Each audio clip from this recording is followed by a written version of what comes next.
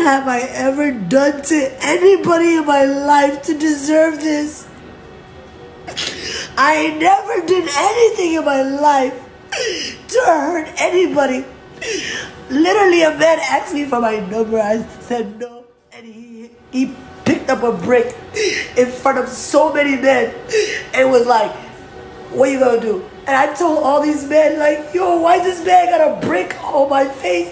And he's holding a brick, and all these niggas is watching, and nobody does nothing. And he hits me in my face, and then they all just watch, and they let that nigga get in a corner. How is this okay? This is what y'all doing to women? What have I ever done to anybody in my life to deserve this?